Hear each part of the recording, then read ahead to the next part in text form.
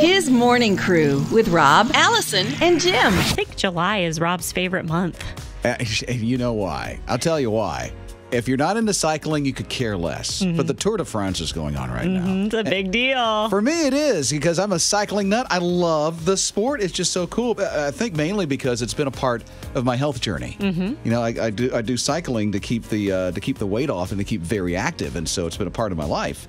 So I enjoy watching the Tour de France. And last week, there was something. This is the last Tour de France. The last one I saw before I went to summer camp. And there is this guy.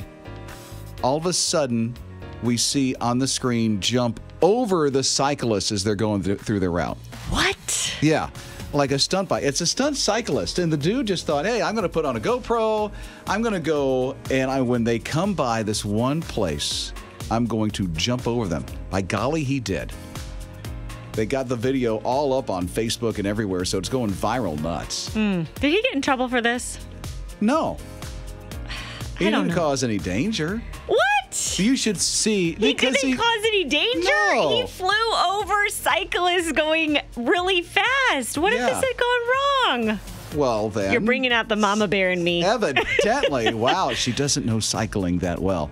Well, you should see the great lengths that people do to get on TV during this event. Yeah. I mean, can you imagine being an athlete at the top of your sport, training and putting so much investment into this, and then have some dude who just wants his 2 seconds of fame to potentially ruin that for you? He's got a lot more fame than that now.